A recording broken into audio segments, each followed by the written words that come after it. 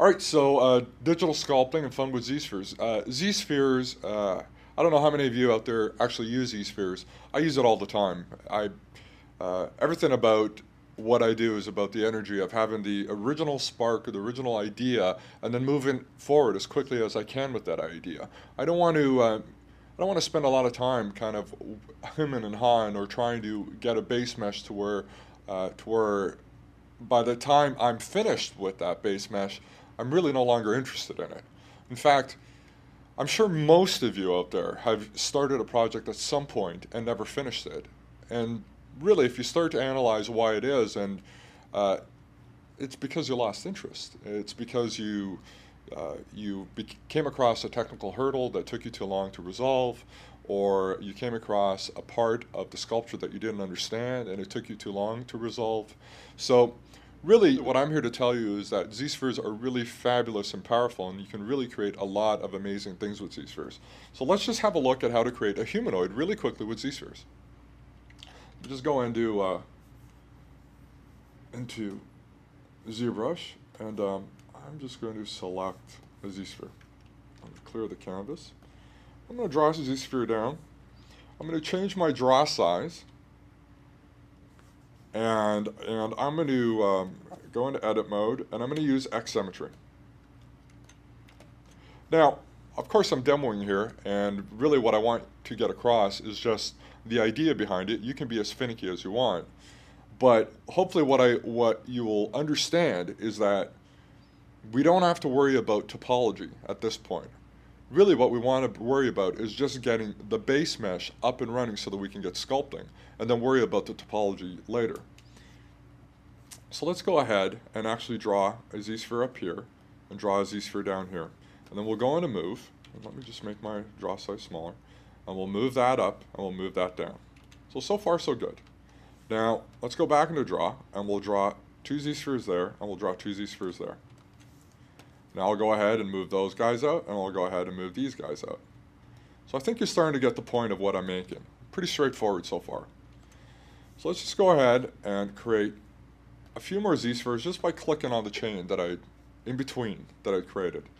So with that, I can go ahead and move out the hips. I've created some knees, and I've created some elbows.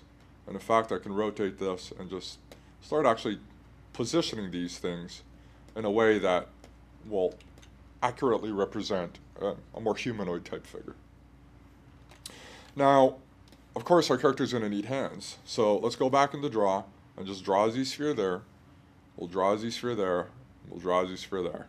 We'll go into move this guy out, move that out, and move that out. Again, pretty straightforward. Go back into draw. Let's click one there, and then let's draw some Z-spheres, some children to those Z-spheres that we created. And again, let's move these guys out. So if we move that out, we can clearly see that we've just created some fingers. Now, of course, he's going to need a hand, so let's go ahead, a foot. So let's just go ahead and let's just draw a Z-sphere there for the foot. Now, if I wanted to do toes, I could repeat the exact same process that I did up here. I'm not going to, but just so that you know, we would basically do the exact same thing up here.